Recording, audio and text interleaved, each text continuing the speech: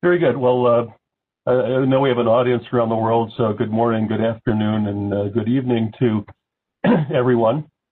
I'll give you an overview of the main aspects of ASHRAE's guidance that relate to ventilation specifically, given the topic of this webinar. So let's start, although it's already been stated, by reviewing some of the fundamentals about COVID-19 transmission that underlie the development of guidance. The first is that ASHRAE, like RIVA, has since the spring recognized the potential for airborne transmission. We've also seen that there are super spreader events that have occurred either with actually verified or with suspected low outdoor air exchange rates, so ventilation is important. There's evidence of impact on in-room transmission due to air currents when outdoor air exchange is inadequate, but there isn't really any strong evidence for room-to-room transmission, particularly in the types of systems that are common in North America. So the scope of ASHRAE guidance is quite a bit broader in a number of ways than RIVA's guidance. It's not specific to North America, and it's not specific to a narrow set of building types. So I've listed here the different types of facilities that we're explicitly addressing, and you'll notice that it covers a pretty wide range from residential to non-residential to healthcare, and also transportation. So it's intended to be adaptable at some level to any system type, and one reason for not being climate zone specific is that ASHRAE has members in more than 130 countries, 20% outside of North America, and the U.S. itself includes 8 of the 9 climate zones as we typically define them. But in terms of the types of systems addressed, I thought it might be useful to show you the sorts of things we're familiar with seeing in North America, where most of ASHRAE's members are. The typical residential system is a forced air system, constant volume with a lot of recirculation, typically heating and cooling done by a furnace, maybe a gas furnace with a DX air conditioner, or possibly a heat pump.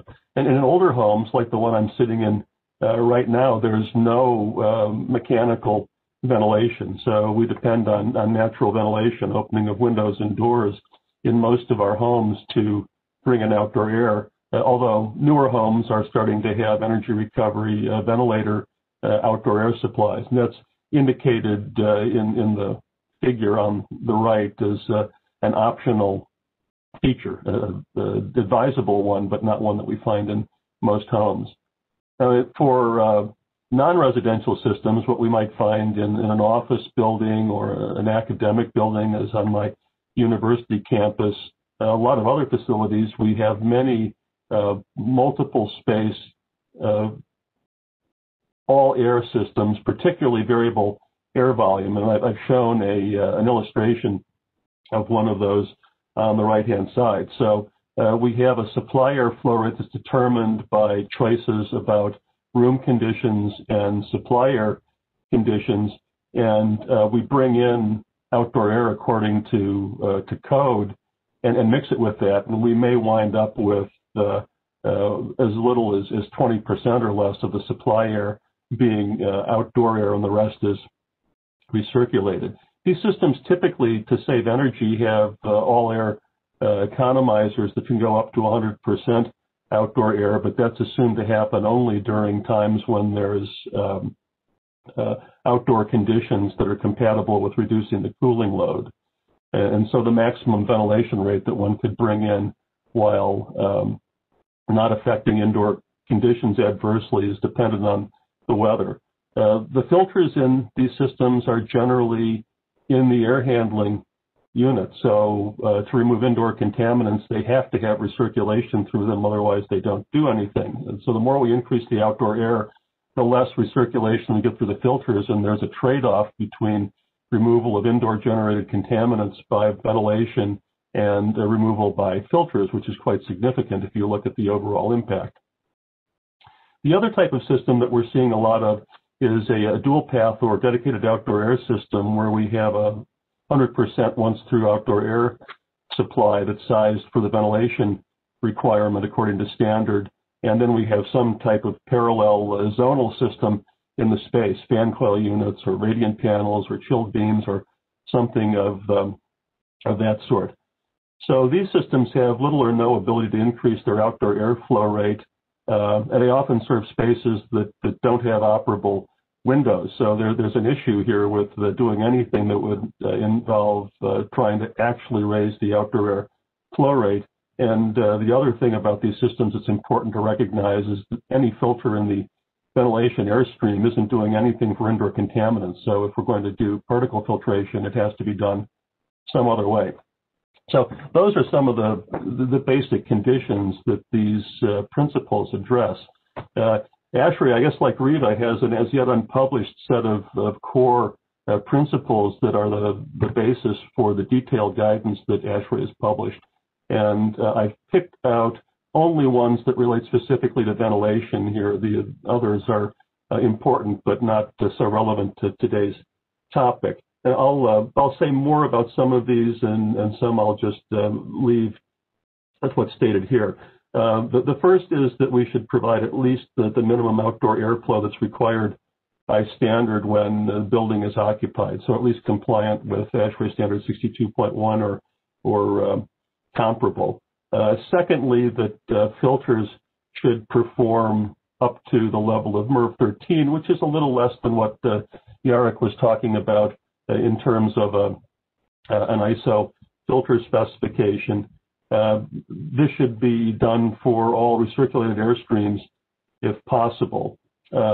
We also address the issue of flushing of buildings, and on the basis of the theory of well-mixed spaces, 3 air changes of air, whatever time it takes to do that, is what it would take to clear between occupancy periods.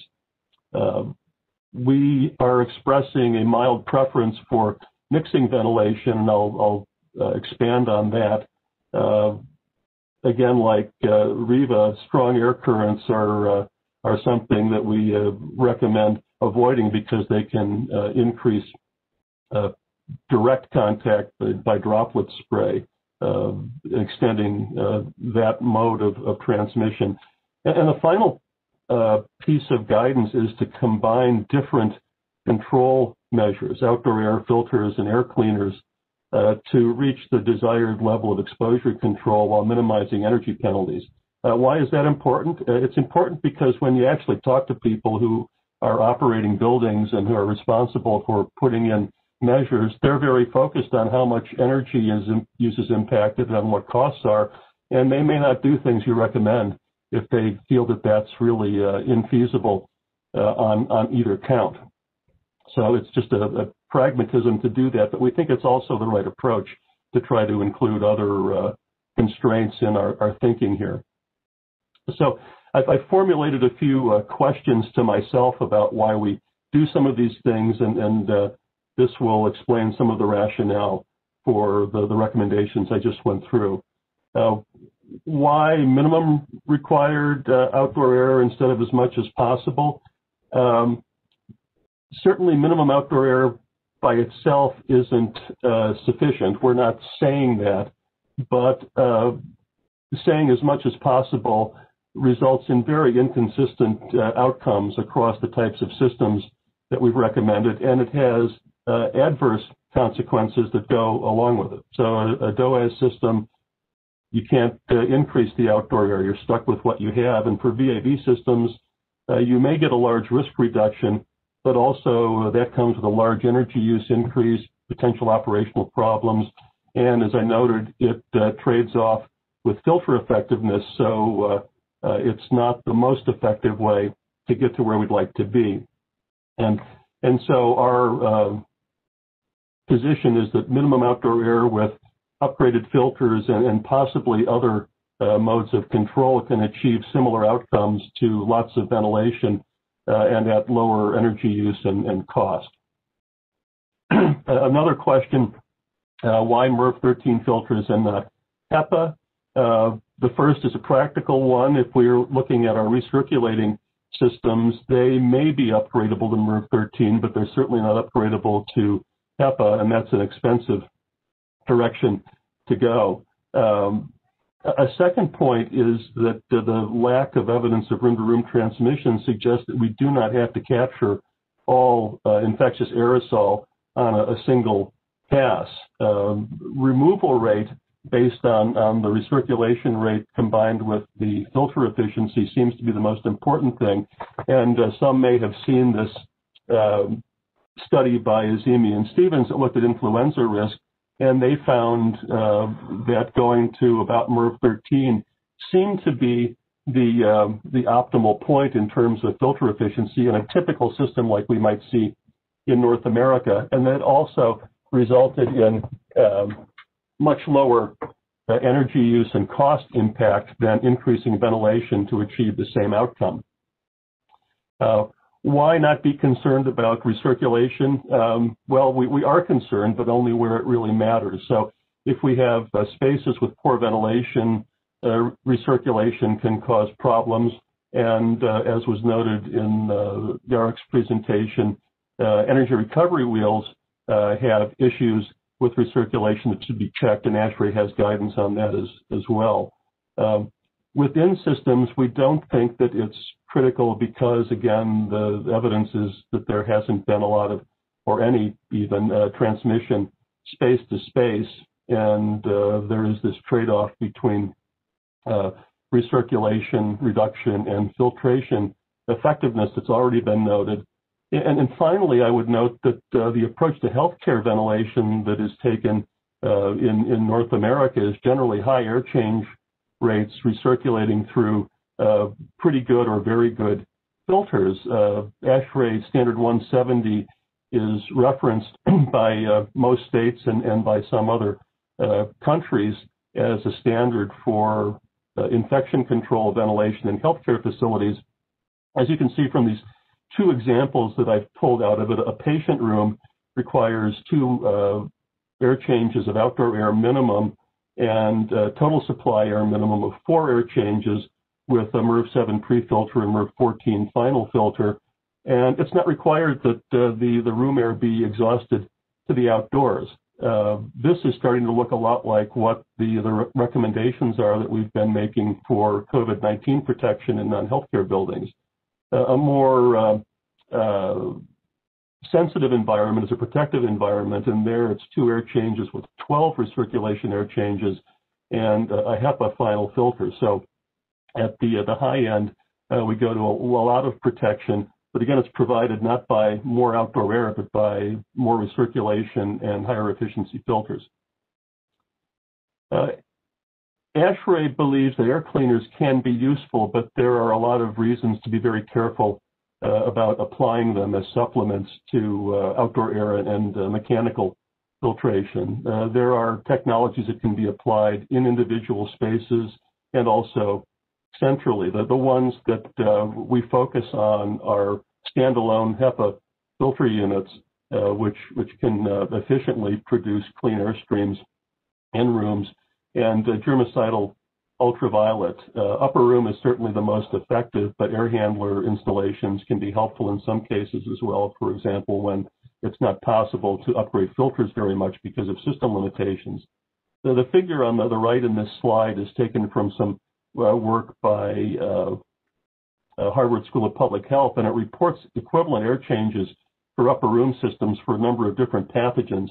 And you notice that there are many cases where you can have the equivalent of more than 10 air changes per hour of outdoor air from an effectively functioning upper room system. So that's why these are looked at as being a good option, although they're fairly expensive. There are many other technologies. A lot of them produce reactive species, and we have a lot of concerns about that, so we aren't really endorsing them. And we take a buyer beware approach to those. The evidence needs to be considered carefully for a specific product that you might want to apply, both efficacy and safety.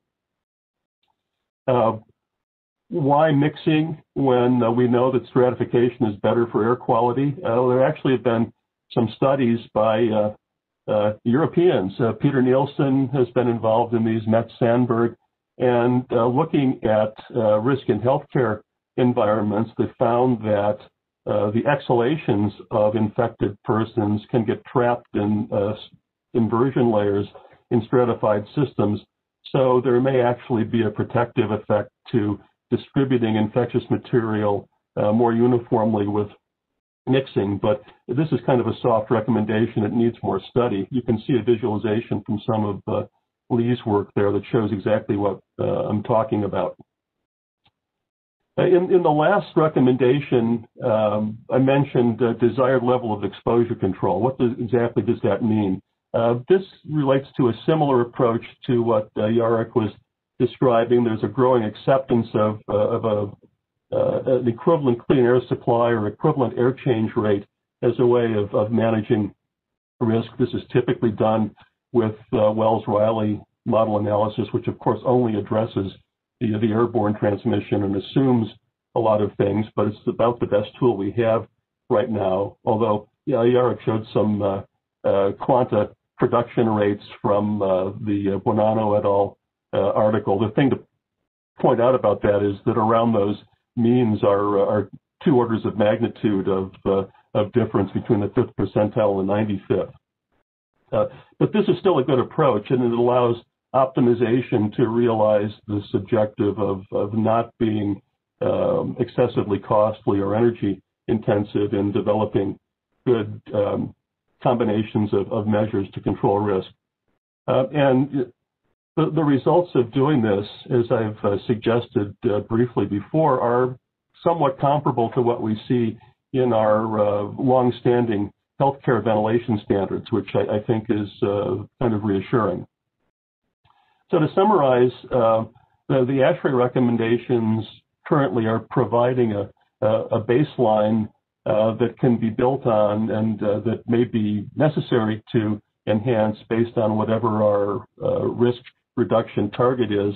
The emphasis is increasingly on feasibility of implementation and to some extent impact on energy use, allowing multiple controls to be used and to be combined in ways that are appropriate for a particular application seems to be the best thing to do, and it also places responsibility where it ultimately needs to be, which is on the professionals doing the controls for a specific environment.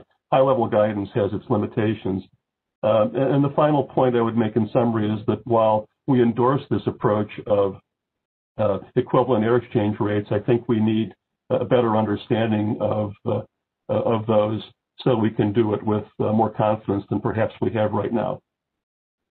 And so that completes my presentation. I'll be happy to answer some questions. Thank you.